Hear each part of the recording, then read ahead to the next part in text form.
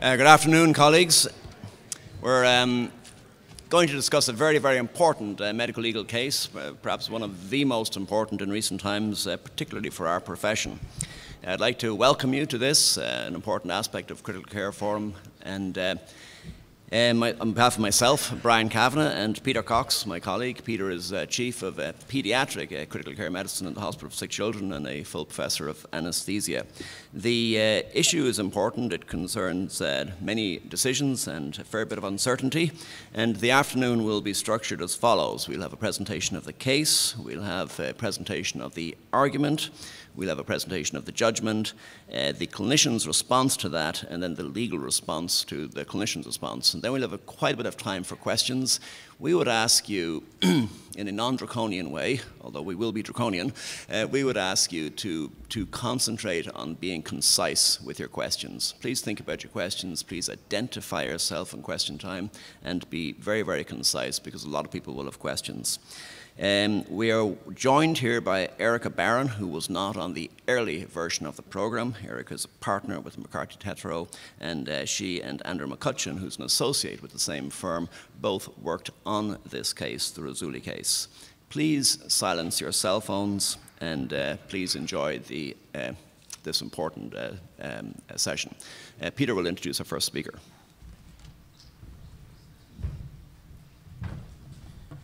Thanks, Brian. So the first part of how we're going to run this afternoon is actually setting the stage. And to do that, it was very important that we took someone who was not involved, that was able to present the case objectively, and that is Stephen Lapinsky, who is a professor of medicine and chief of critical care at Mount Sinai. So, Stephen, over to you.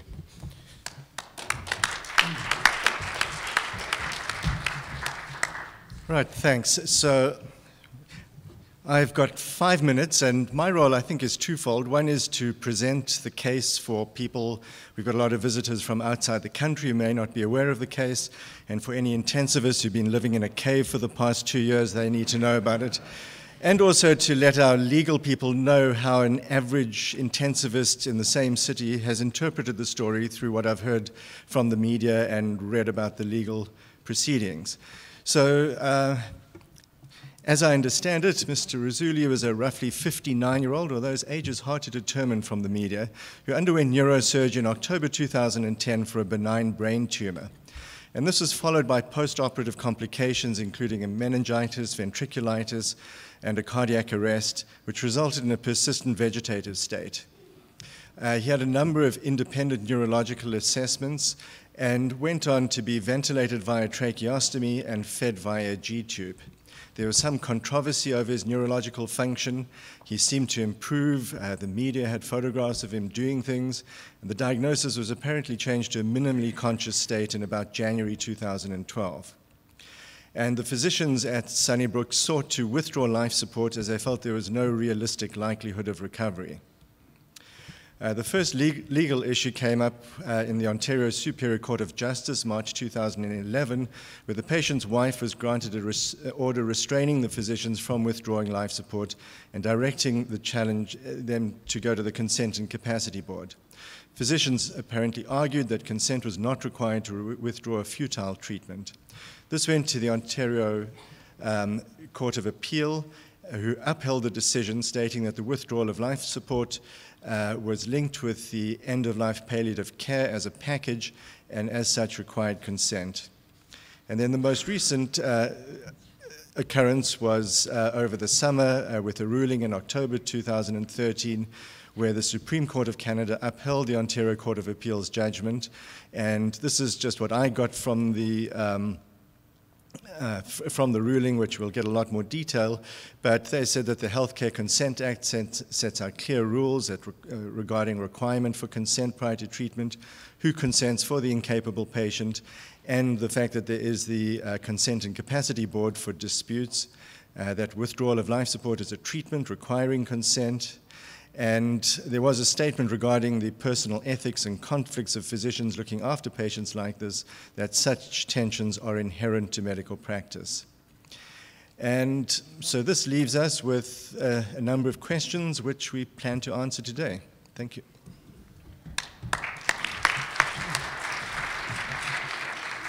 I'd like to call on Andrew McCutcheon. Andrew's an associate with McCarthy Tetro, well known to many of us in the city and the country. All very good reasons, of course. Andrew is a prize-winning graduate in law. He's involved in litigation and particularly in the health law group at McCarthy Tetro. And he's going to present two elements right now. First is the argument presented. He'll take about 15 minutes. And then he will just spend the next 15 minutes approximately describing and analysing the Supreme Court's decision and comments. Andrew.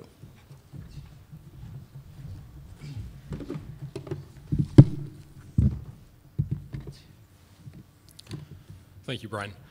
I must say, when the Supreme Court of Canada granted leave to appeal in this case, I was very excited because I thought that this was going to be the decision that would bring clarity as to what a doctor's obligations are when a dispute arises in the end-of-life context. And unfortunately, that's not the case. This is, as you will see, a very narrow decision, and in particular, really only directly applicable to those of you who are practicing in the province of Ontario. I'm going to start out by setting out the position that we took on behalf of the doctors, summarize the arguments that we presented in support of that position, and then I'll take you through a summary of the decision itself.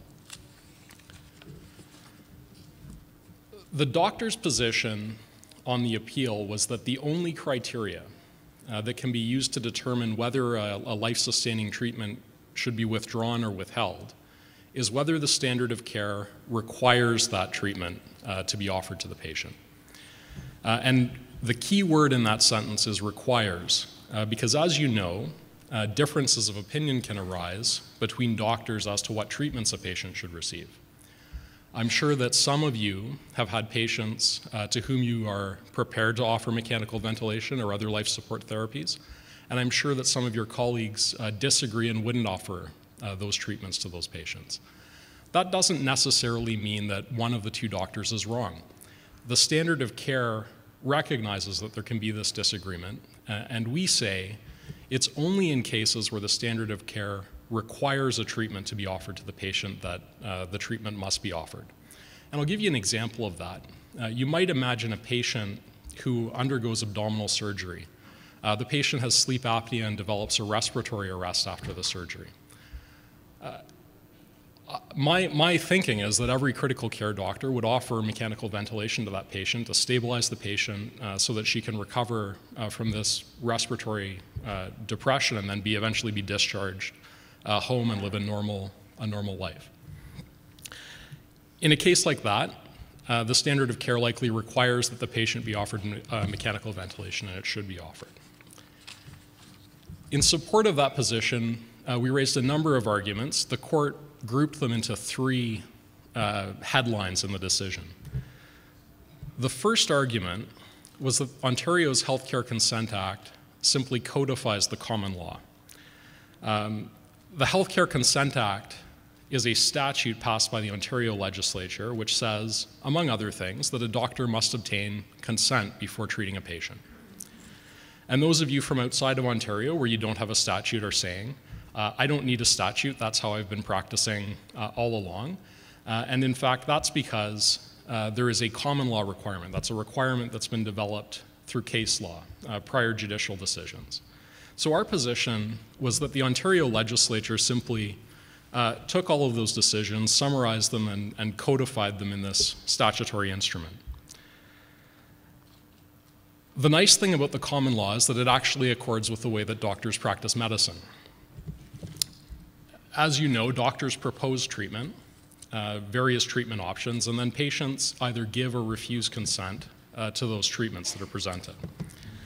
So with a patient who suffers from cancer, you might imagine that a doctor could offer some combination of surgery, radiation, or chemotherapy to treat that. The patient has the right to give or refuse to consent to any of those treatment options that are proposed by the doctor. What the patient may not do is say, thank you very much, doctor, but I would like a fourth treatment option. I'd like you to prescribe me high doses of vitamins and manage my cancer that way. The patient can't pick and choose a treatment that a doctor is not prepared to provide. And the same is true, we said, when a treatment is discontinued. So with that same patient with cancer, you might imagine that they are scheduled to receive 8 courses of chemotherapy. If after the 5th cycle, it becomes apparent that chemotherapy is not being effective in managing the patient's disease, the doctor is not required to carry on with cycles 6, 7, and 8, because to do that would just expose the patient to the harms associated with chemotherapy without providing any medical benefit. And our argument was that it's exactly the same thing happens when a doctor is asked to continue a life-sustaining therapy that no longer offers a medical benefit to the patient. And there was good authority for that proposition. There have been prior decisions of courts in Manitoba, British Columbia, Alberta, and also in the Commonwealth, England, South Africa, and New Zealand that support that proposition.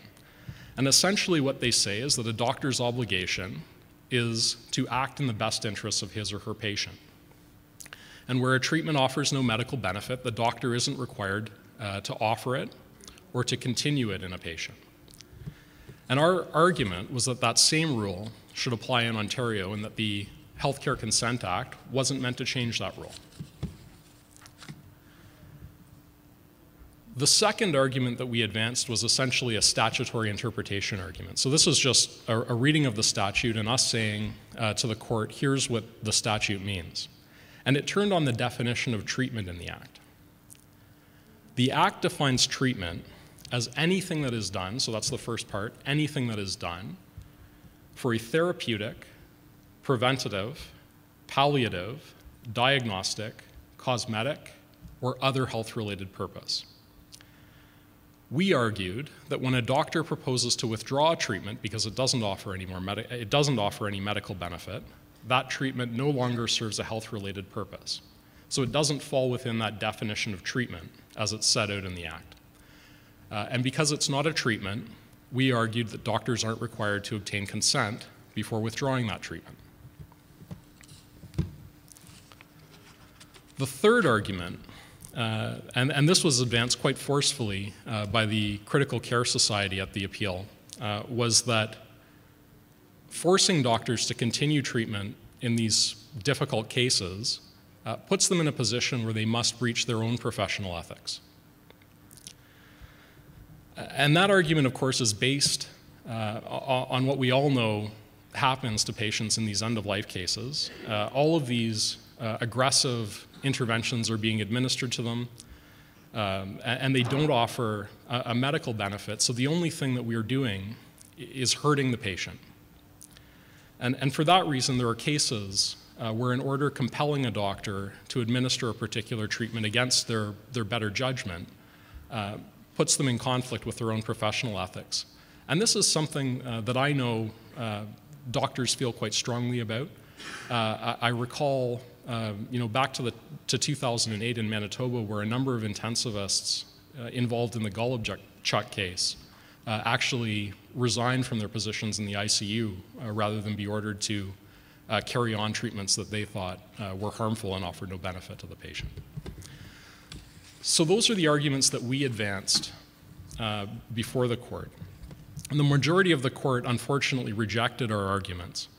The essence of the decision is that doctors in Ontario must obtain consent before withdrawing a life-sustaining treatment such as mechanical ventilation. And the decision is really a narrow exercise in interpreting that Ontario statute that I spoke about earlier. And pausing there, what that means is that it's not of particular guidance to those of you who practice outside of Ontario.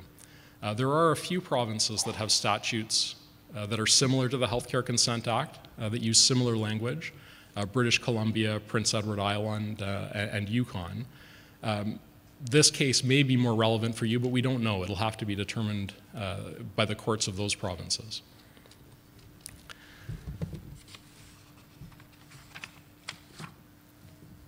The first decision that the court, or the first finding that the court made, was that life support is a treatment even in circumstances where it doesn't provide a medical benefit to the patient.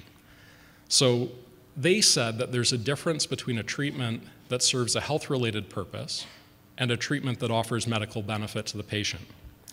So in Mr. Rizzuli's case, even if mechanical ventilation wasn't offering him a medical benefit, it was serving a health-related purpose. It kept him alive.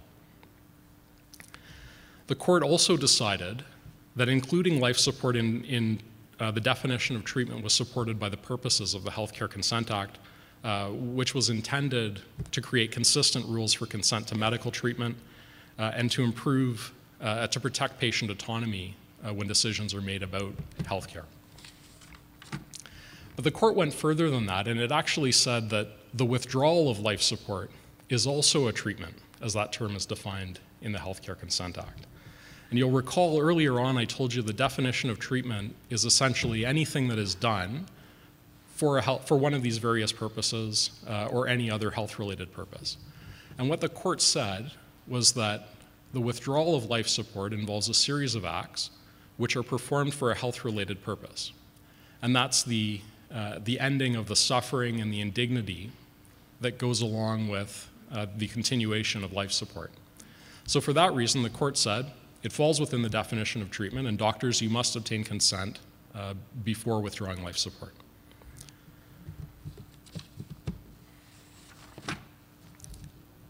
The court was careful to restrict the scope of its decision so it doesn't apply to other medical treatments. So for example, the chemotherapy example that I raised with you earlier, that was something that we argued before the court, and it was obviously something that concerned the court because the court was careful to say that it doesn't necessarily apply to all forms of treatment or the withdrawal of all forms of treatment.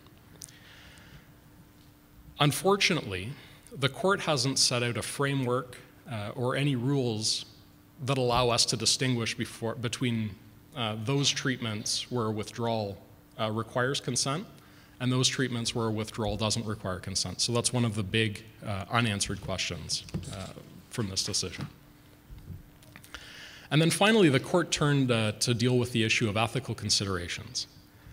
And the court was essentially sympathetic, but said, doctors, that's always the way that informed consent has been. In the 1950s, doctors believed that it was harmful to advise patients of the risk of a procedure. We don't want to scare patients away from treatments that could save their life by telling them about all these terrible things that might happen to them.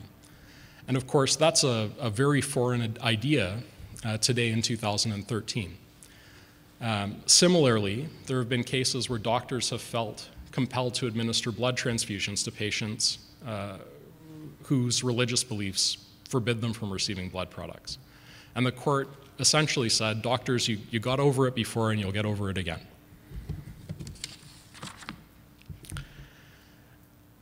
And as I said to you at the outset, this decision does focus squarely on an interpretation of the Ontario statute, but they do make a few throwaway comments about the common law that will no doubt be of assistance to courts in provinces outside of Ontario. And in particular, there is a heavy discussion of the law of battery. So the court is very motivated by the fact that withdrawal of care involves interference with a patient's body. And we expect that that will play some role in future decisions, although we won't be able to say how much because it's sort of a throwaway decision in a decision where the court says at the very beginning, we don't intend for this to apply outside of an interpretation of the Ontario Healthcare Consent Act. So those are my comments regarding the summary of the decision, and now I expect we'll be hearing from Dr. Baker.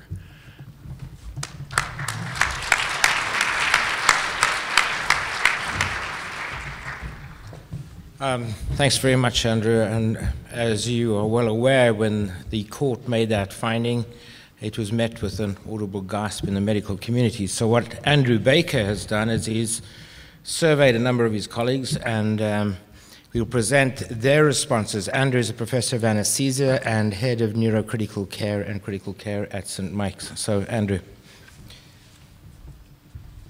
Thanks a lot. Yes, Peter, that's right. I do want to acknowledge my colleagues who essentially give me their opinions, and I've tried to put it together in an amalgamated opinion. of a sort of a clinician's perspective on what we heard. And we specifically, or I specifically, have tried not to interpret things with a legal sort of mind, which I don't have, of course, but this is a clinician's perspective. My comments are divided into 4 categories then. What has been clarified for us for cases like this? As Andrew McCutcheon said, the court was quite careful to sort of point out that this was a narrow, focused response to the case that was presented to them. I'd like then to make some comments on aspects of how the court arrived here, clinical perspectives on cases like this, and then arising from this ruling, what we are wondering about for cases similar but not quite like this, and finally arising from this ruling, what we are concerned about for our practice.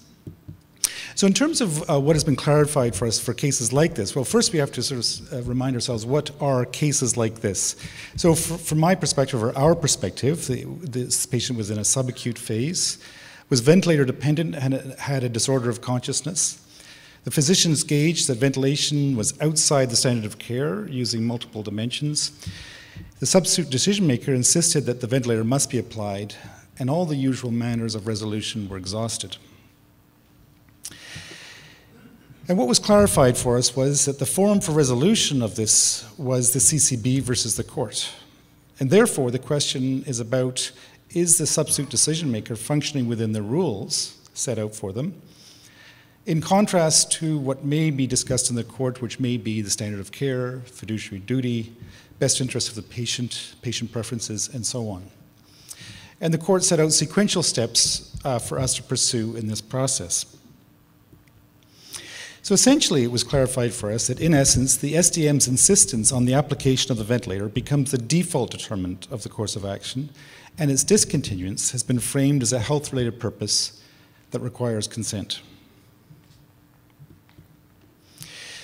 So I'd like to make some comments on some aspects of how the court arrived here from our perspective as critical care physicians. So we know that the Canadian Medical Association, the CPSO, the U of T Joint Centre for Bioethics, and others suggest that physicians or the healthcare team are not required to provide care that is not medically of benefit.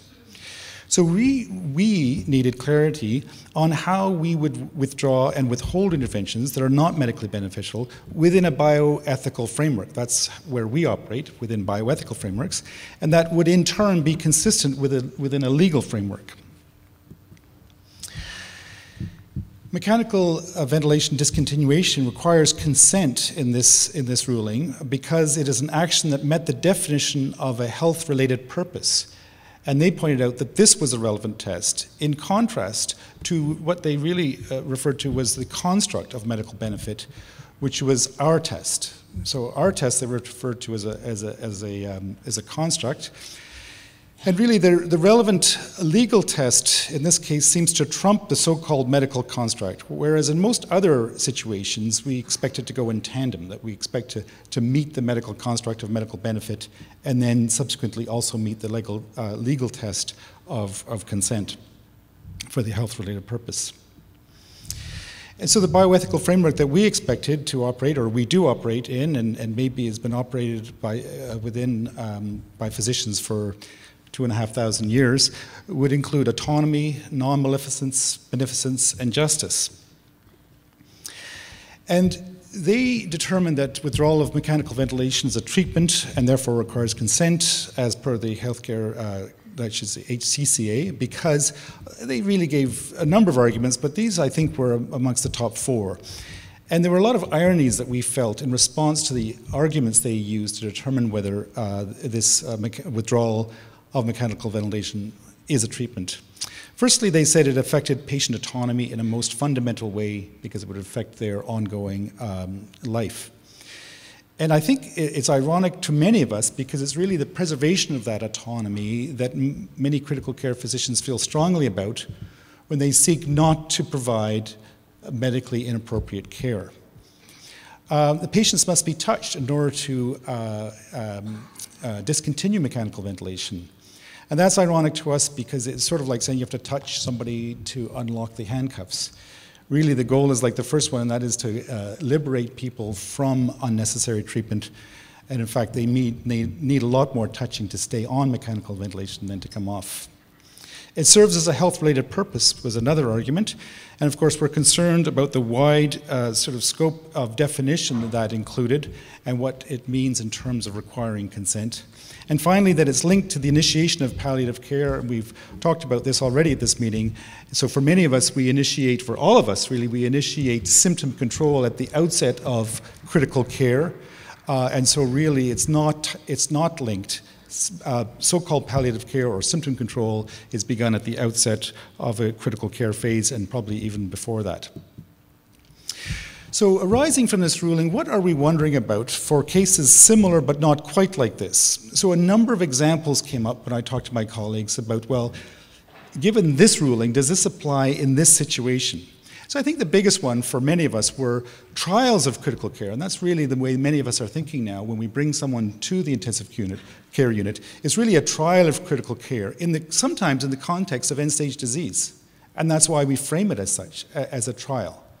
We know you've got a terminal illness, but you have an episode of pneumonia that may or may not be reversible, and let's try this. So how does this ruling affect a situation like this? Are there stable forms of critical life support? For example, ECMO.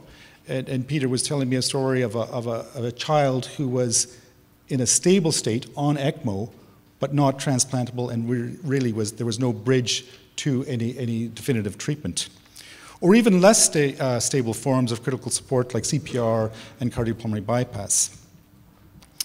The concept of continuous versus intermittent life support, not treatment like the chemotherapy example that Andrew McCutcheon brought up, but this can be a matter of semantics. For example, episodes of mechanical ventilation, are they synonymous with repeated antibiotic therapy for pneumonia? So is that an intermittent treatment that you can withhold a component of, or is that part of the package of being on a ventilator? Intermittent hemodialysis, is that a course of dialysis, or is that intermittent treatments where you can withhold the fifth round of hemodialysis?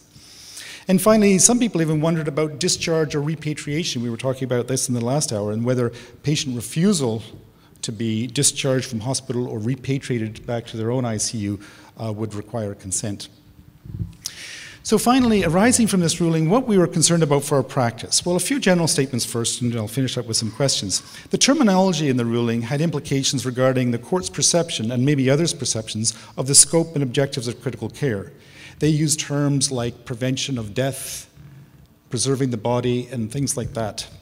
So the scope and purpose of the Consent and Capacity Board, in contrast to the common law, or what, in the court's opinion, is relevant in approaching cases like this.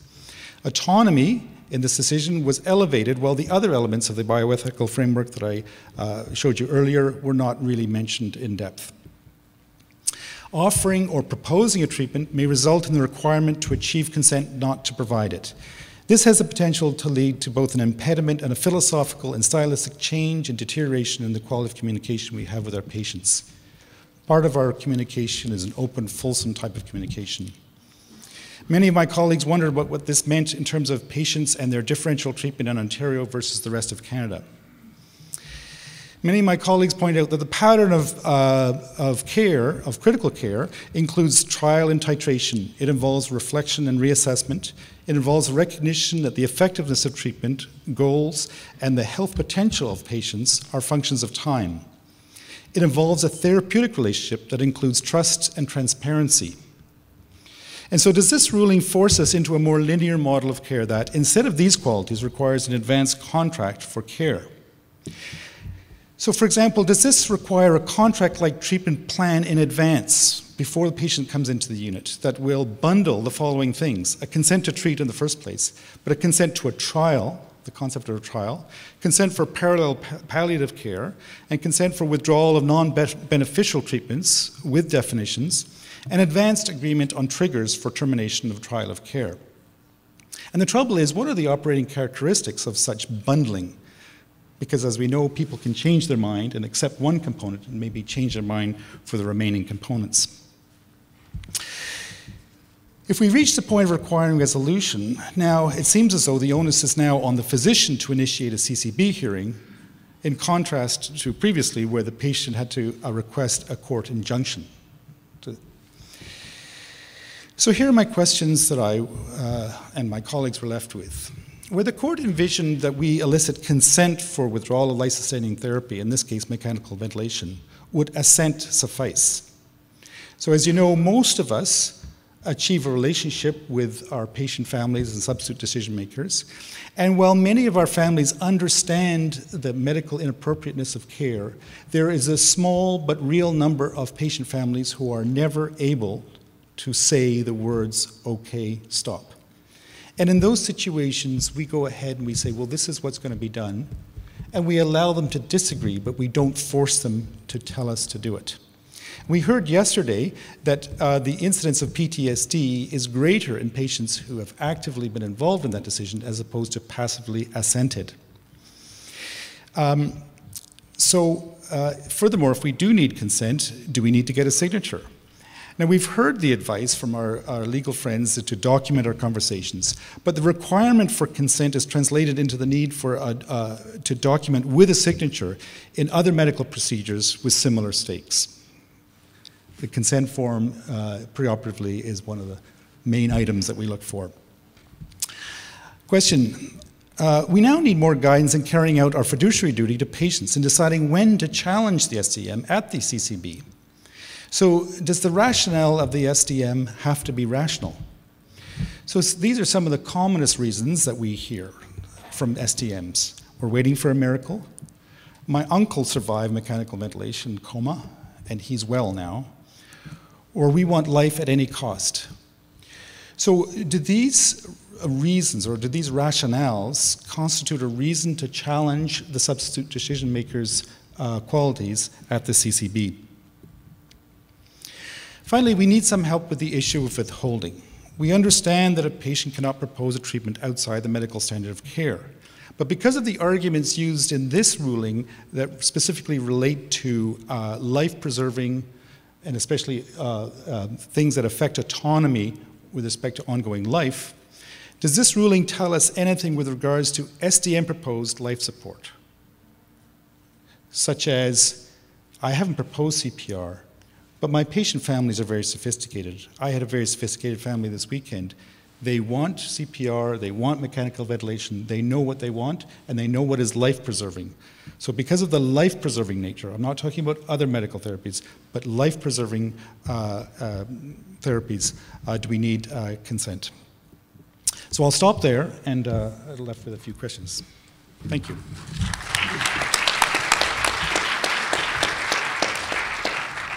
Thank you very much, Andrew. It was very clear, provocative, a little disturbing. Erica Barron is the content, not the person. Erica Barron is a partner in McCarthy Tetro. She's extensively experienced in litigation. Actually, the LinkedIn resume is pretty scary, actually. But she's extensively experienced at all judicial levels in the province and the country, and she's going to talk to us about some of her responses to the concerns that Andrew, as a clinician, has raised. Thank you, Erica. Let me start by saying I'm really sorry. We wanted more from this decision than we got.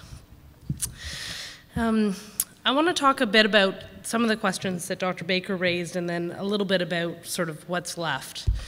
If you take one thing away from what I say today, it is this. When you have a case that you think engages the Razzouli decision, please call the CMPA. To the extent that you're all members of the CMPA. Those of you who aren't, don't call the CMPA, they won't help you. But for those of you who are members of the CMPA, I think a lot of doctors don't appreciate that every doctor knows if I get served with a lawsuit, I should call the CMPA, or I hope every doctor knows that. What I think some doctors don't realize is that the CMPA provides much broader advice and assistance to physicians than simply in civil litigation matters, and this is one of those circumstances. And particularly while we struggle through the scope of this decision and the implications of this decision, you will need advice from lawyers and from other physicians who we may be able to get second opinions on to help you through these complicated issues. So the first question that Dr. Baker posed was, is assent enough in these circumstances? I wish I could tell you that it was, but it's not. If you are in a circumstance like the Razzouli case, where you are proposing to withdraw life support, and the family, the substitute decision maker, is objecting to that, or indeed a patient, a capable patient is objecting to that, and that would be a rare circumstance, I think. Assent will not suffice now. You need consent, and it has to be informed consent. It must follow the requirements of the Healthcare Consent Act. Assent is what we often strove for. So often when I had a physician put in my hands for advice in a matter before it was at the court or the consent capacity board, it was just at the point of a dispute, the advice I would give to the doctors is sometimes it helps is what you say to the patient is we're not asking the patient's family member, we're not asking you to decide. We're just telling you this is what we're doing, because that frees them from the burden of the decision, that the decision has already been made by the patient's underlying condition, what's indicated by medicine. That is no longer available, so consent is required. So then comes the question, do you need a signature? So in the other half of what I do for doctors, not end-of-life disputes, but circumstances where doctors are being sued after the fact, we like if there's a consent form, but a consent form helps us not at all if there was no discussion behind that consent form. So informed consent is always about the discussion that you've had with the patient or the substitute decision maker, and the signature is just some evidence of that discussion having taken place. But it's not uncommon for people to say, yes, I signed that form, but no, they didn't properly disclose the risks to me, and we lose those cases at trial if we can't demonstrate that the risks were discussed. So far more important than a signature on a piece of paper is a careful documentation of the discussion that was had with the patient or the substitute decision maker. And probably a signature is a good practice in these circumstances. Frankly, I'd prefer a signature below your note in the file saying that the note actually describes the conversation, because in my experience, the hospital consent forms are very generic. They simply say the risks and benefits have been disclosed without talking about what they are. The next question that was put was, does the substitute decision maker have to be rational in their decision maker? My view is the answer to that is yes, they do. It is important to remember that notwithstanding the fact that where you have an incapable person and you're relying on a substitute decision maker to decide for the patient, that your duty always is to the patient. The substitute decision maker is merely a surrogate for the patient who is making decisions on behalf of the patient. And to the extent that the substitute decision maker is not acting in accordance with the statute, they will be overruled by the Consent and Capacity Board. And so there are two things that you must consider when you're faced with a substitute decision maker who's not agreeing with what is medically recommended in the circumstances. The first question you will have to ask yourself under the statute is, was there a prior expressed applicable wish? You will probably not be able to answer that question without the help from someone like me who can tell you what the case law says about that. The second question, if the answer to the first question is no, then the second part of the question is what is in the patient's best interest? And that takes into account a whole variety of things, including the patient's values and beliefs, which of course you will probably know nothing about other than secondhand through the substitute decision maker. Although occasionally you'll get a power of attorney for personal care that talks about those things, sometimes in vague and non-helpful terms, I might add. And then a whole bunch of medical type questions. And figuring that out, again, it's useful to have the advice of someone like me or like Andrew who knows how those sorts of things tend to be interpreted by the Consent and Capacity Board. So what does the decision mean? If you have a case like the Razzouli case, you need consent, and if it's not forthcoming, the option is to go to the Consent and Capacity Board. And you don't need to do that alone. You can do it alone, but you need not do it alone. The question is, what about beyond the four corners of this case? So what I would say is we don't know yet. There is a wealth of authority from other jurisdictions, including, and even some cases from within Canada, that stands for the proposition that doctors cannot be compelled to act simply by the patient or the substitute decision maker saying, I want this particular treatment. So the question is, does that change in the context of something that's considered life-sustaining? My view is that there are still categories of therapies, and I don't call them treatments anymore because that ends up being confusing, because the term treatment is used in the statute in a way that's been interpreted by the Supreme Court to include the withdrawal of therapies, and so I've now reverted to talking about therapies. So my view that there are still categories of medical therapies which likely do not attract consent requirements. Please do not rely on any of this in making your decisions. Call for the individual facts of your case if you have one. One category of cases that we've thought about are circumstances where the patient has recovered sufficiently that they no longer require a particular therapy. So take mechanical ventilation. You've got a patient with some degree of dementia, they've got an aspiration pneumonia, they come to the ICU, they recover from their underlying pneumonia, they're ready to be weaned and sent back to the unit. Do you need consent to take them off the mechanical ventilation in that case? They don't actually need it. It's not doing anything for them at that point. They're breathing on their own. They don't need the support of the mechanical ventilation. But in all likelihood, at some point down the road, they will need it again. Do you need consent in that case? My view is that there's a good argument that it's an excluded act from the definition of treatment because there's no benefit and some harm to keeping them on the mechanical ventilation. The problem is if you've already got in your mind that you're not bringing them back for another admission to the ICU, that may change the dynamic. My view is that there is also a good argument that if you are not offering treatment, for instance, if you're saying we're not going to offer mechanical ventilation, we are not offering CPR, that because there is nothing being done in that case other than the writing of an order, and there is no touching of the patient involved in that case, that consent is likely not required in those circumstances as well. And if there's a dispute, it would go to the court rather to the Consent Capacity Board.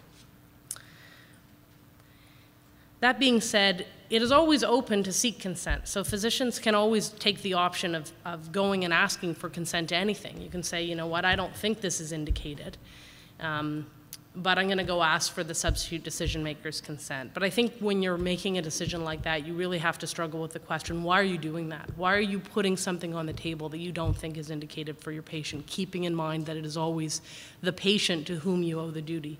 You don't owe a duty of not having conflict with the substitute decision maker. Your duty remains with the patient.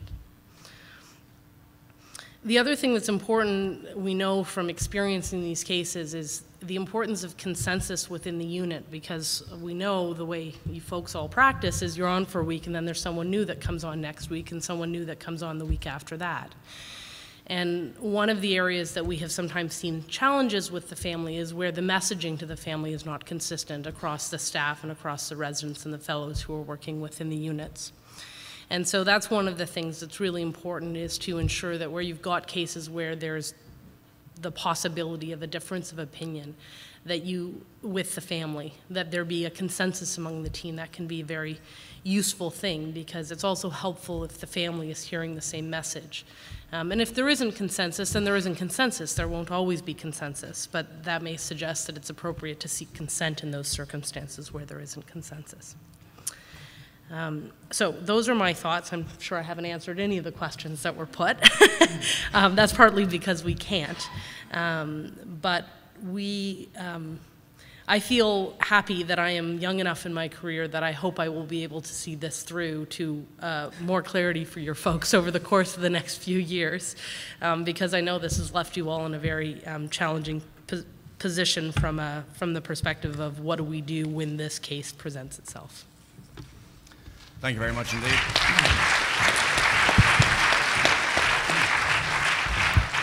Thanks, Erica. As Brian said earlier on, what we'd like to do is to open this up to the floor, and please identify yourselves. Even if you think you're well known, you may not be known to everybody. I'm going to start the conversation by asking Erica a question. You spoke about life-sustaining therapy, and those were the words that you used. And in today's world, increasingly we're using forms of extracorporeal support, such as ECMO. If we have a child, and Andrew referred to this patient, who is on ECMO, and we know that their lungs are totally destroyed, yet the child is completely conscious, lying in a bed, playing with his dinky toy, and there is no way out of it. What happens with consent in that situation? Yeah, thanks for starting me off with an easy question. So I think, the hope would be that you can get to a resolution without the need for the Consent Capacity Board. I would be reluctant to say that in the face of Razuli, I think that's a circumstance where you'd need consent to withdrawal. I think that the Consent Capacity Board would side with us on that. But I think it's very difficult to distinguish those facts from the facts of Razuli. Sorry, not the answer you wanted, I'm sure. So much for expensive legal opinion.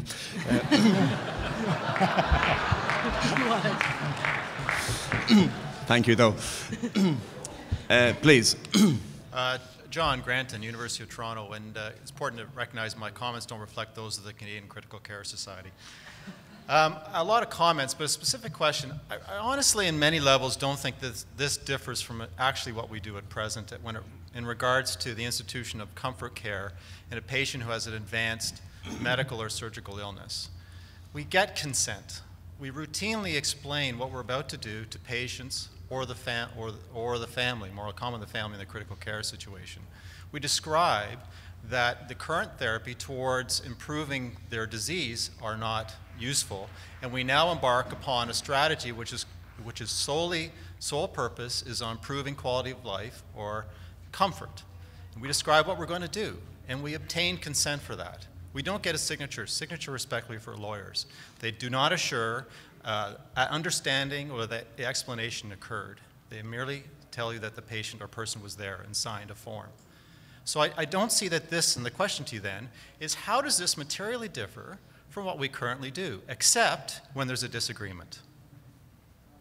Maybe Andrew, initially, do you get consent or do you get assent in your mind? Well, I think the answer is you are obliged to get consent. In terms of how is it materially different from what you're doing right now, if you're writing good notes, it's not.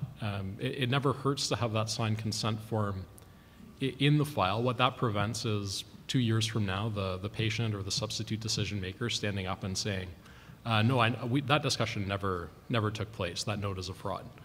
So that's the protection that the signature gets you.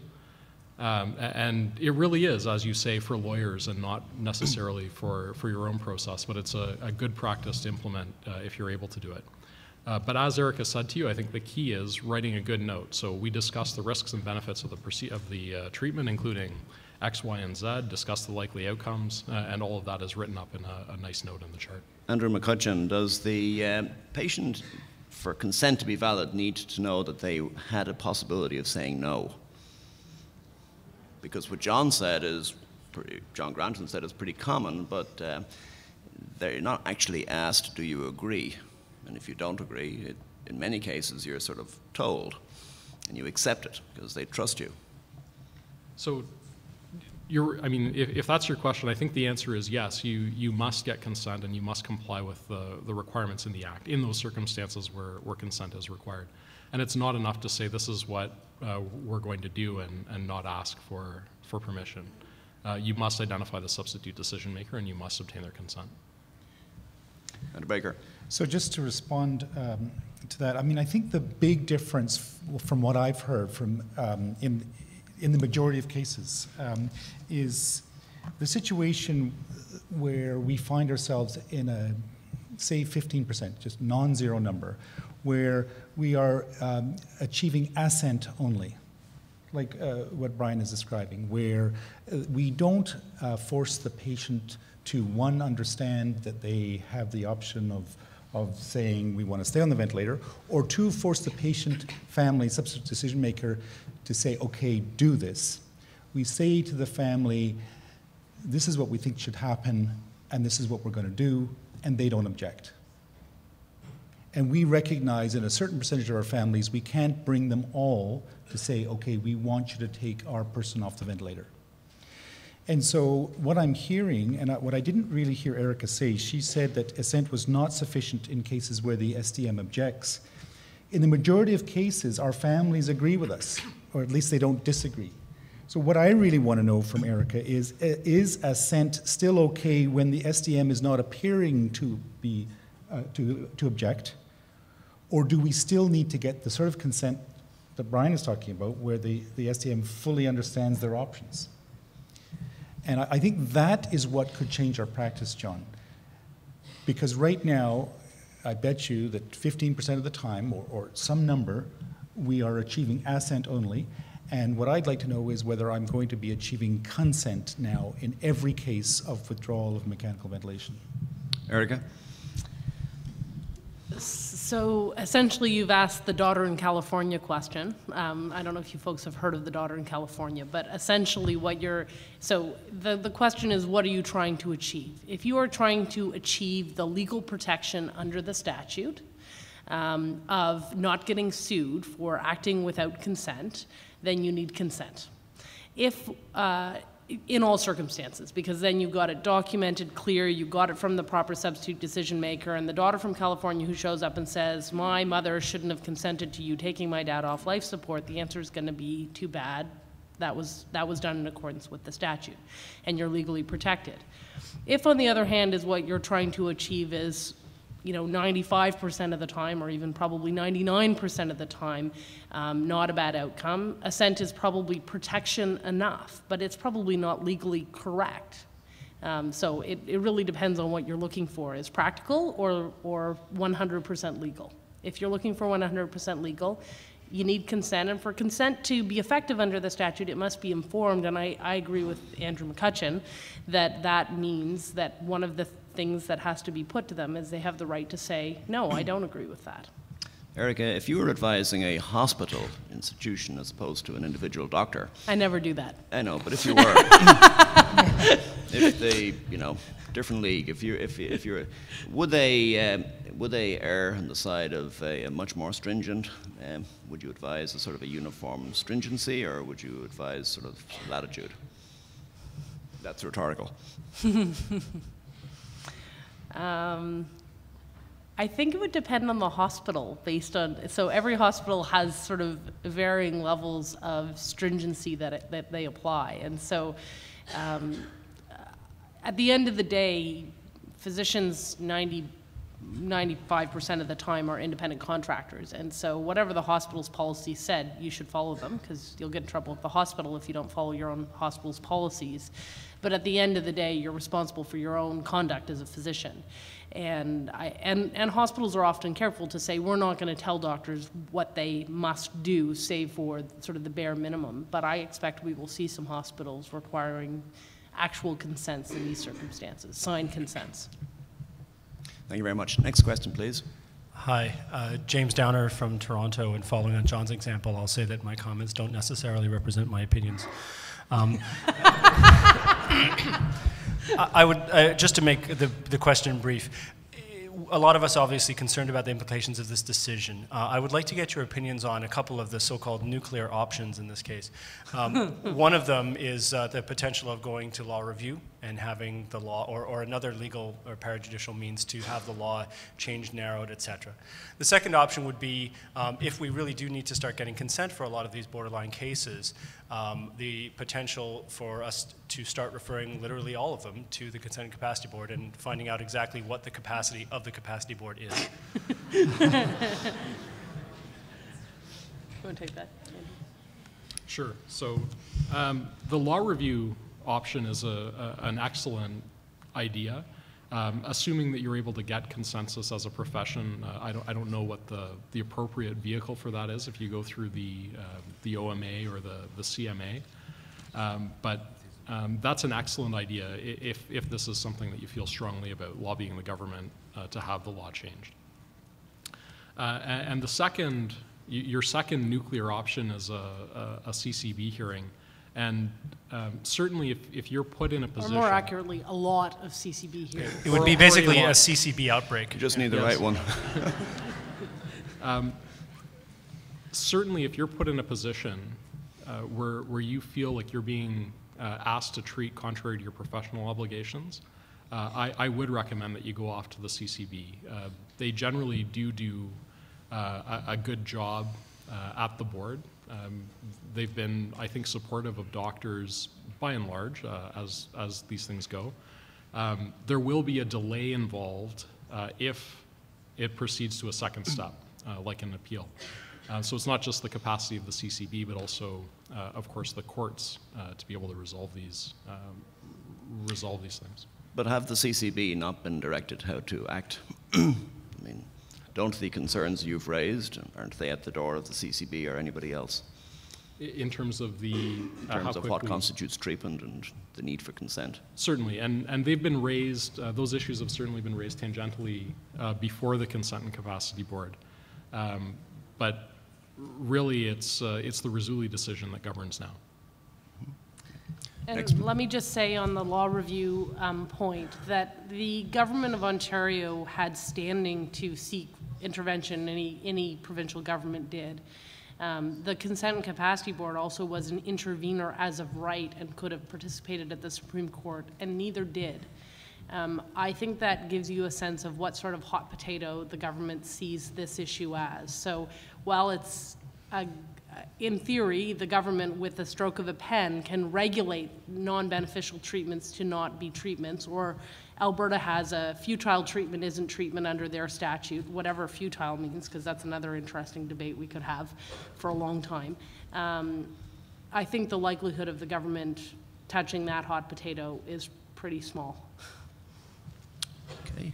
Next question, please.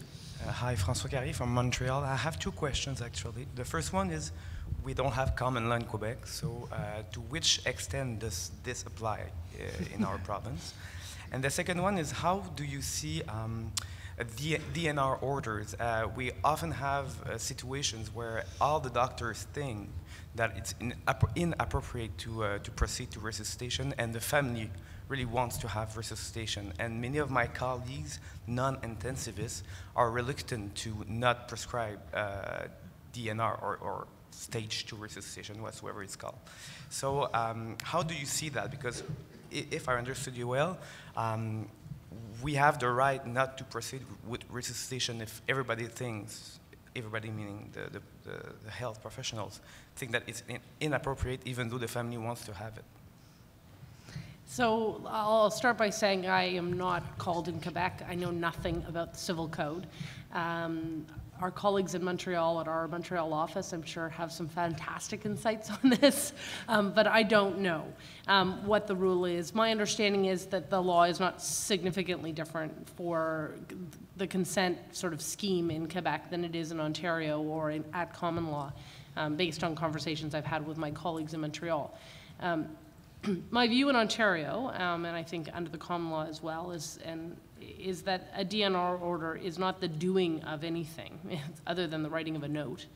And in circumstances where the standard of care says you should not be offering a DNR, that you should not be offering CPR, that the writing of a DNR order can be argued to not be a treatment under the Healthcare Consent Act, not caught by the Rizzulli statute requiring consent.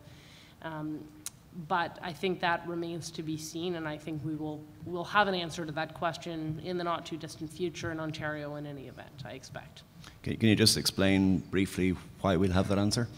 There are some outstanding pieces of civil litigation, including one that's sort of widely reported about a case where no CPR order was written on a chart, and there's a lawsuit arising from the CPR was not administered, and there's a lawsuit by the daughter against the physicians for making that order and not carrying out CPR, notwithstanding that she wanted it done. Peter. Sorry, Erica, could you just clarify for us, is that if we agree as a medical team that CPR should not be offered, you made two comments. You said, well, should you be even thinking about a proposed treatment that you're not going to deliver? And that's what I think you said, number one. And if you're not going to offer it, I've just heard you say, if I heard correctly, that you don't really need to get consent, and that may need to be clarified in the future. Our practice is usually to inform a family. Yes, you must inform the family. I think that you are asking for trouble if you don't at least make an attempt. It's not always possible, right? So sometimes you have emergent circumstances where the general consensus is that CPR is not an appropriate treatment option, and something happens acutely, and there simply isn't time. But absent sort of exigencies like that, I think that there is a duty of communication, but that's as far as the duty goes in my view. But I think time will tell, and so, you know, as I said, you can always take the position that consent is required. The problem is what's likely going to happen is you're going to need to perform it before you get a decision on it, and how comfortable are you with breaking the octogenarian's ribs and performing futile CPR in the meantime? There may be situations where you can predict that the child, in my situation, will require CPR within the next week, and you decide that that's an inappropriate step. We would inform, if you do seek consent, there will be, or there may be, an objection. Correct. And so that can lead to quite a fiery situation. Right, because once you ask for consent, you've essentially, once you say, will you consent, you've essentially suggested that you're willing to do it, and it's up to them to decide. And so, yes, I agree. Once you put it on the table and phrase it in that way, you've converted it into something where if they say, well, I don't consent, then you put yourself in a little bit of a tough situation. So you say to families, I'll ask you for consent, provided you'll say no. Yeah, right. But, I'm sure that conversation would go well. Yeah. That's very important, actually. Some of the hospitals have hospital policies whereby if they certainly don't require doctors to utilize futile care, futile in the eyes of the doctors, that is, but they absolutely require that the family, that decision, if it's made, be communicated to the family. So you communicate the decision, but don't offer it as a potential issue for consent. But it raises sort of an interesting question, because there are about 1,000 other treatments that you don't have that conversation with the family about, because they don't even enter into the discussion. And so, you know, I can't think of a good example right now, but, you know, you don't have a conversation about dialysis when the patient's not yet in renal failure, but you know, when they get there, then probably you do have a conversation about dialysis, even if you're not offering it. But then what about all of the other sort of things that are out there that the family doesn't know about? Do you communicate? It's impossible to have that level of communication about every possible treatment option out there in the world.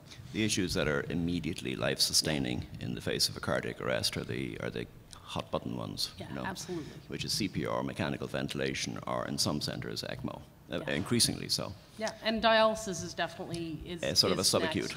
Yeah. Yeah. Did you want to comment, Andrew? No. Great. We'll have an Andrew 1 or 2 issue here. Next question, Hi, please. John Marshall, St. Michael's Hospital in Toronto. So it seems to me, first of all, that there's a problem with terminology here, in that we're using the word treatment very, very loosely. I mean, to me, what we're talking about is support, and support is something that you do to avert death. But it does nothing to change the natural history of disease. Treatment should change the natural history of disease, and I'm wondering if the standard that we should be applying to support is the same standard we should be applying to treatment. Treatment I have no trouble with. Second, so I'd be interested in your thoughts on that. The second is, I have a question, and that is it rational to believe in miracles? In other words, if we have a discussion and the miracle option is brought up, is that the time to actually start be thinking about legal advice and getting a consent and capacity board, because you're not sure that the best interests of the patient are being John, kept we'll in get mind? some spiritual guidance for you on the second question. But, we'll see it. I need it, Brian. I need it a lot. On the first question, are you allowed to just not use the term treatment or differentiate? It's tricky, right? Because treatment has a meaning under the statute. That's why I've sort of reverted to therapies. It doesn't really help the problem. And the thing is, like, do you call mechanical ventilation where someone's got a pneumonia that you're treating with antibiotics? Is that a treatment or support? Right.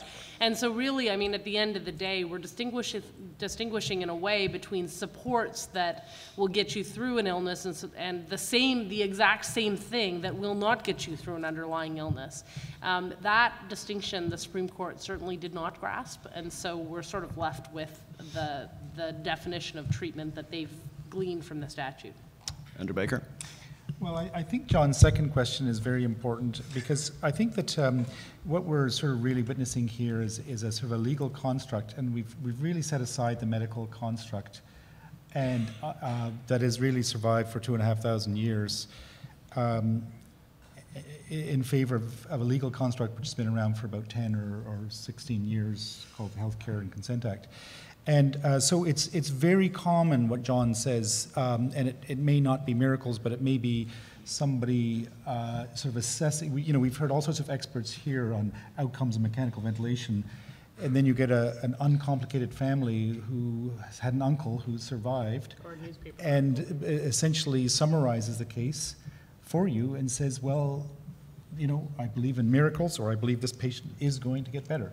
And so I would really like to understand the answer to John's question, because it is exceptionally common to hear what amounts to a firm, fixed belief in a family. So when people are not being rational by our best measure. So let me answer that. Miracles are relevant at two stages before the Consent and Capacity Board. The first is there's a long line of decisions that say decisions should not be made on hope. So where there's overwhelming medical evidence and the patient says, well, we think a miracle, or the substitute decision maker says, we think a miracle will occur, the board says that's not a reason for us to carry on with this futile, harmful treatment. But it also comes into the analysis at a second stage. So if the patient, him or herself, held strong religious beliefs, and there are religions that believe that it's a sin to terminate life, that you must do everything to preserve life at all costs. That is a value and belief that enters into the best interests analysis. And I'm aware of at least one case before the board, and this is uncommon, but there is one case where those religious beliefs trumped all of the medical evidence in the case. But to answer the exact question that was asked, if the word miracle comes up in the conversation, yes, that's the time to call the CMPA. Because you'll need one.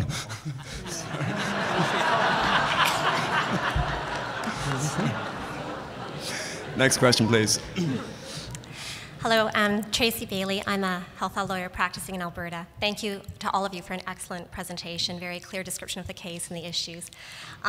I'm so sorry for the decision. I know it's not because of excellent efforts on your behalf. I've got a couple of questions, and one goes to what I read as a kind of a gap, and I'm wondering if you think the majority of the Supreme Court of Canada understood this.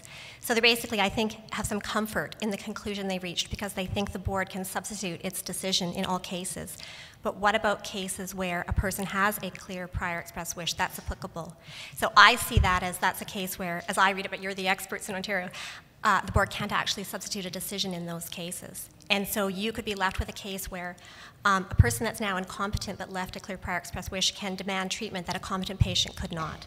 So I'm wondering if I'm understanding that correctly and if you think the Supreme Court of Canada got that as they kind of reached their decision, which they tried very hard to restrict because they were afraid of the implications it would have. My second question is, in the discussion around definitions, did they consider the word administration? Because Section 10, as you guys know well, says you need consent for administration of treatment. And even the definition of plan of treatment, it talks about administration of treatment or a plan of treatment, and then goes on to say, and the plan may also include stuff about withholding withdrawal, but nothing said about administration in that context. And so I'm wondering, like the way I read it, you don't need consent for withholding withdrawal, but that's clearly not the way the court interpreted it. I'm just wondering, did they get into that as you had your arguments, or as you presented your arguments, whoops, to them? I'll take the first half, and you can take the second one. Great. So, Thank you. I've forgotten what the first one is. You take the second half, Andrew. Oh, yeah. So I think there's a few things about the prior expressed applicable wish. There is some language in the decision that suggests to us that the Supreme Court thinks that it will be hard to imagine a prior express applicable wish to receive something that's contrary to the standard of care. There's some language in there that almost implies that. And it is interesting because rarely is there found to have been a prior express applicable wish. There's another provision under the statute as well, the Supreme Court I don't think actually makes reference to, that allows the family member, or I believe the physician, to apply to depart from a prior express wish. Now there's some problems with the language of that, which is, it says something like where the expected outcomes are materially different than at the time the wish was expressed.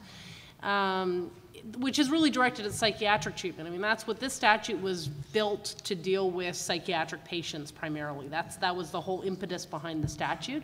And it's meant to address sort of the rapid evolution we've seen in antipsychotic medications, where there were these terrible side effects for a long time, and we're a lot better about those side effects are a lot less bad than they used to be. And that section was really meant to deal with that.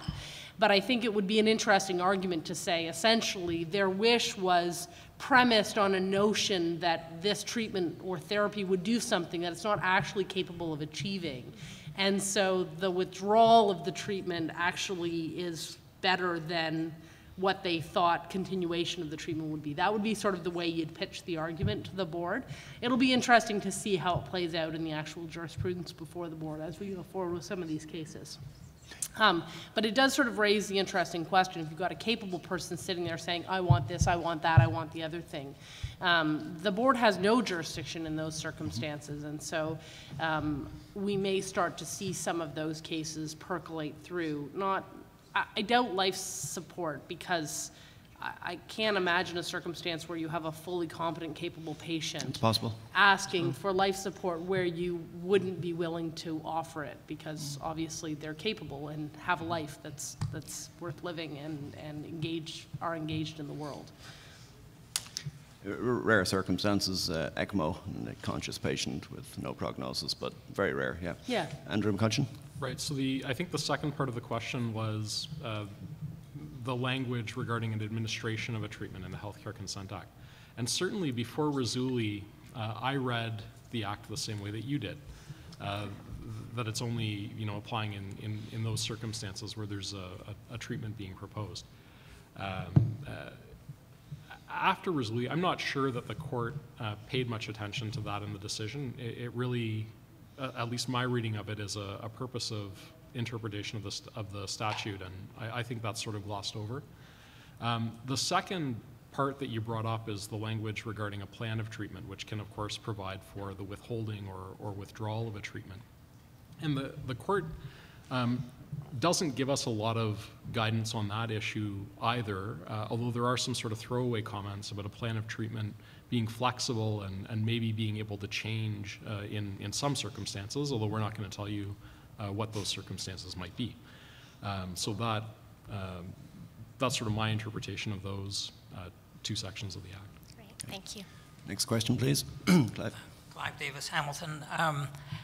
It seems to me that the attack that we're taking on this problem is futile, in large part because I don't think a politician or a judge is going to stand up and go against the wishes of the public when they don't know what the public wishes are.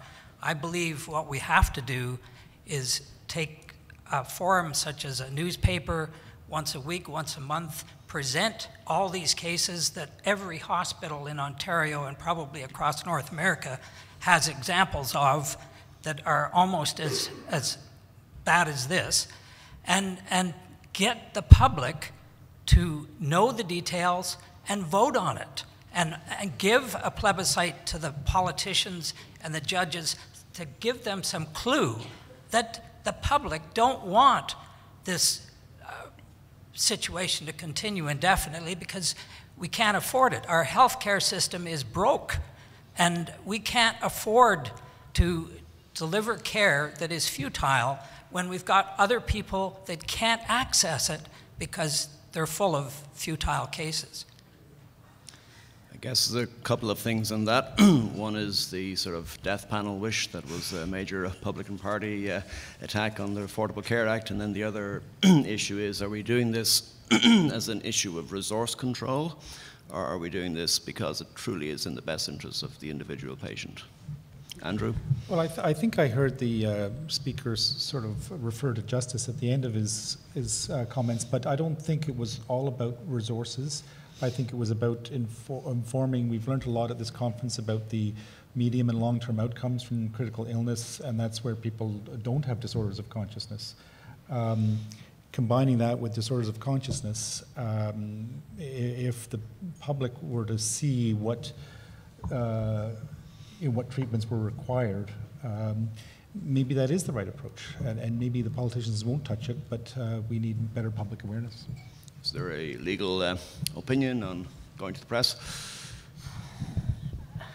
I think that, you know, I obviously read a fair amount of media after the decision came out, including the comments, and if judging by the comments, the public's view on this is pretty clear. What's interesting is, it's all fine and good when it's not your dad that you're talking about, and then when it's your dad, you feel differently about it, right? And so I think that's the dilemma, and I think,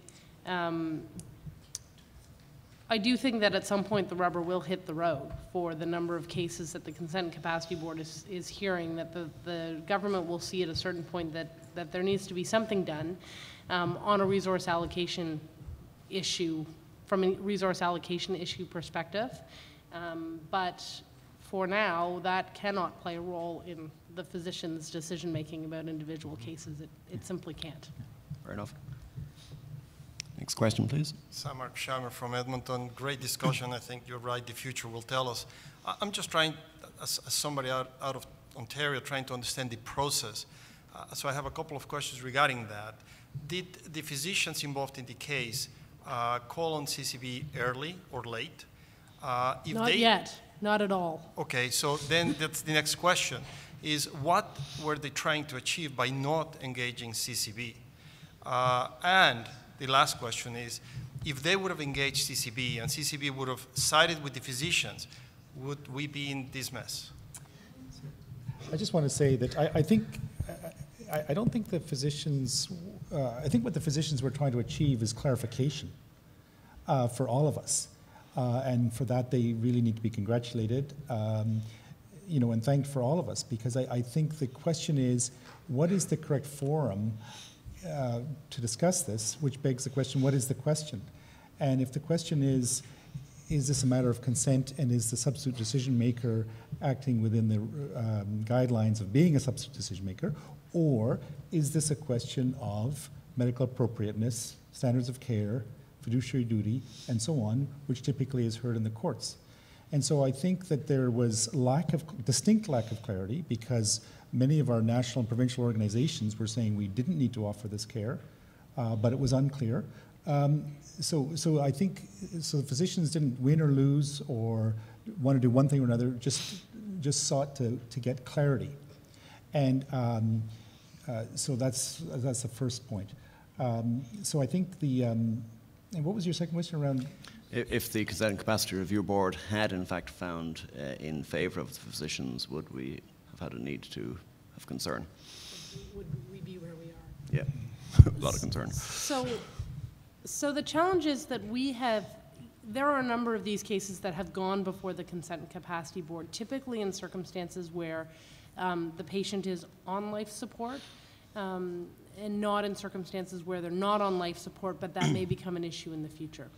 But we had routinely argued on appeals from those cases that the question of whether someone stays on life support is not truly something that attracts a question of consent, that you only get to the question of consent, the way it's phrased by one of the great British cases, that consent is merely a key that unlocks a door, but we were saying there is no door here to unlock.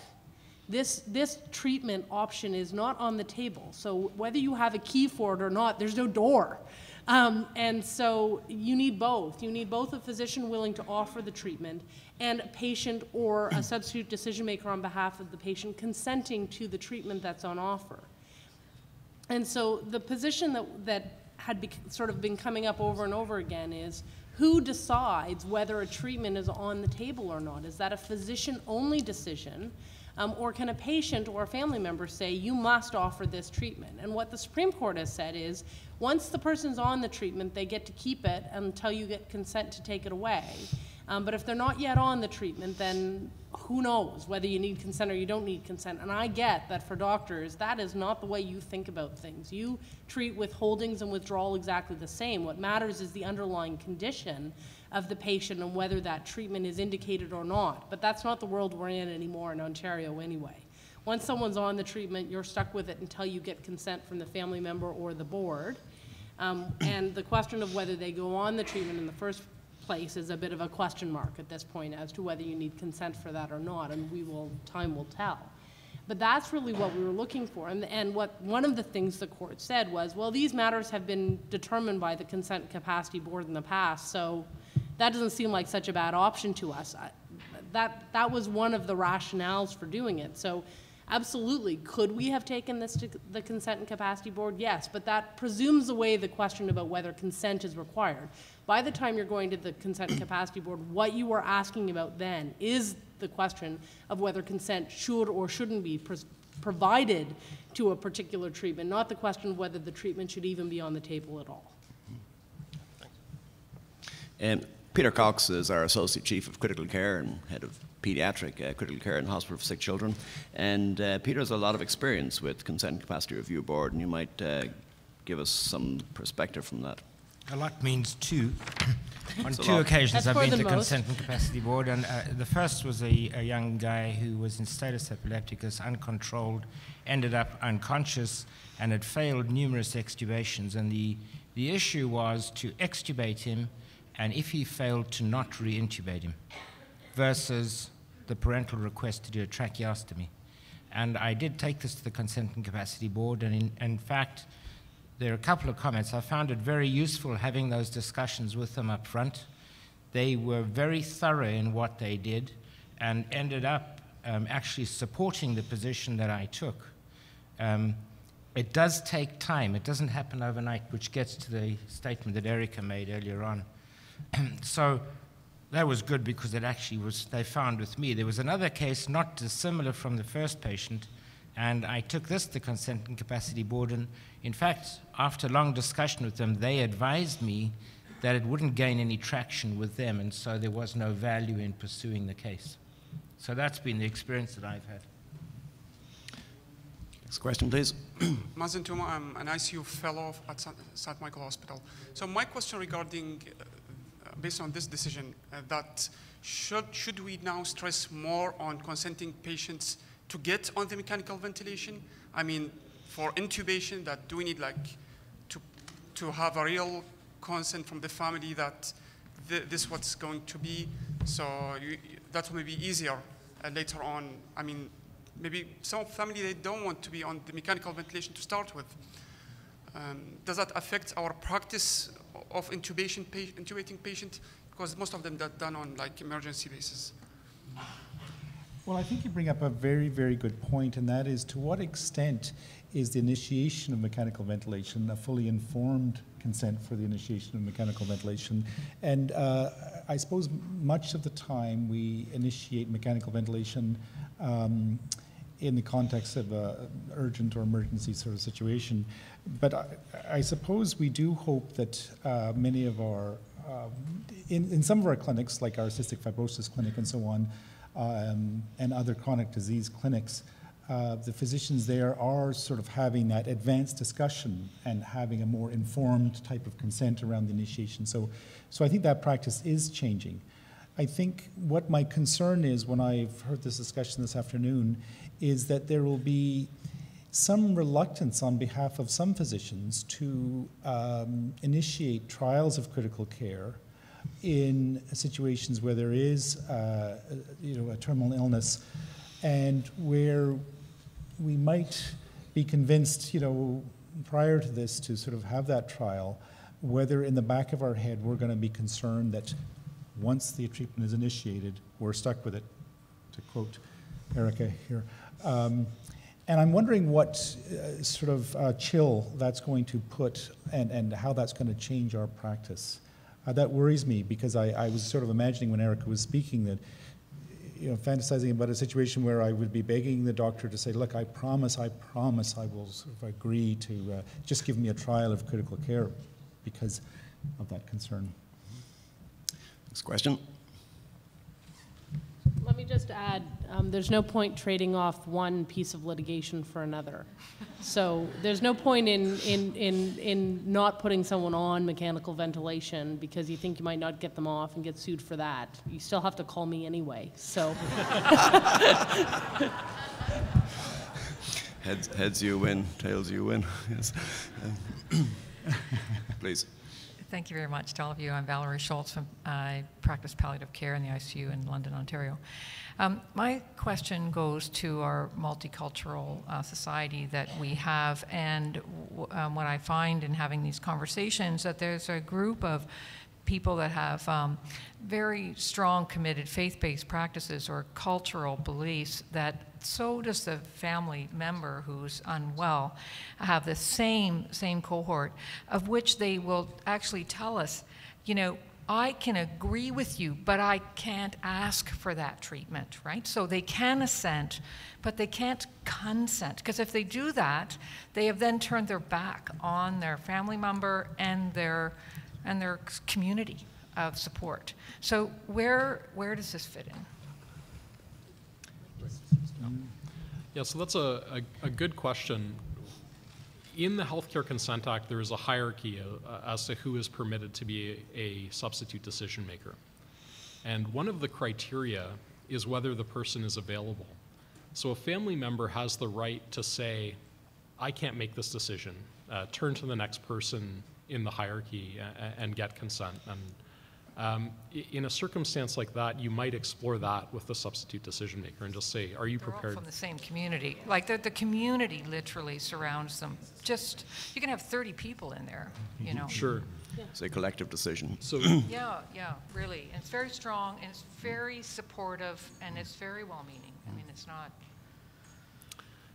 So just to clarify then, so you're not talking about a circumstance where there's a family member saying, I'm not comfortable. I understand what you're saying, but I'm not comfortable making the decision. You're saying there's friends and family all in the room, and everybody is being given a decision. And lovely, too, lovely, wonderful, you know. So in a case like that, assuming that nobody is willing to step aside, and ultimately I should add, in extreme cases, if there's no other substitute decision maker available, you are permitted to seek consent from the public guardian and trustee.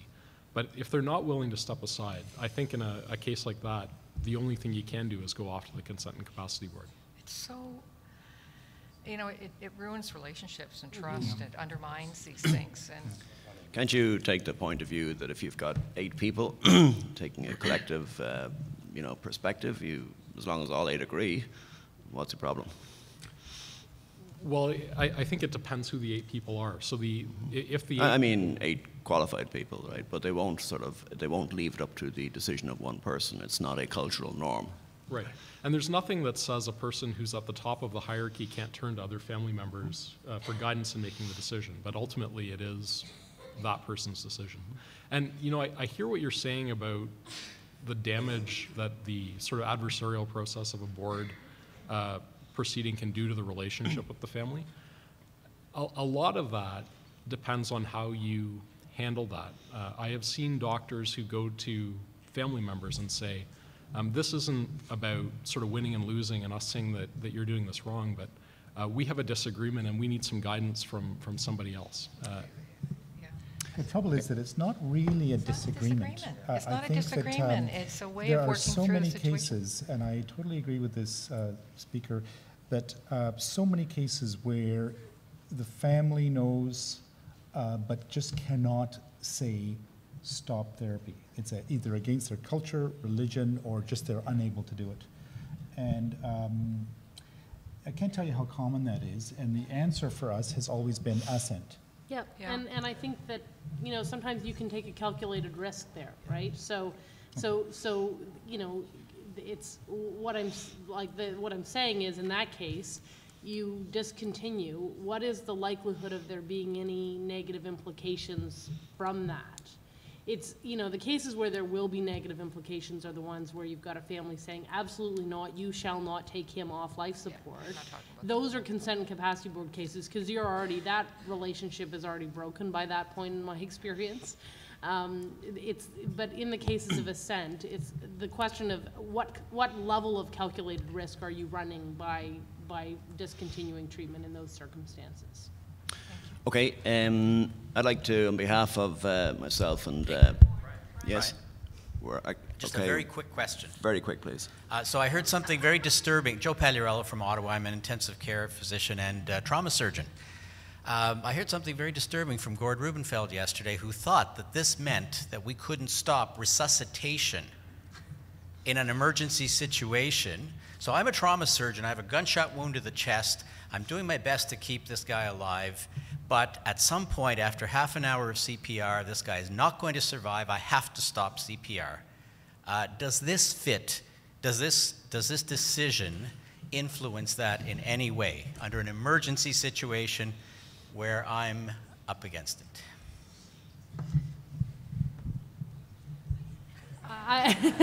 You suggested no earlier because it was unstable.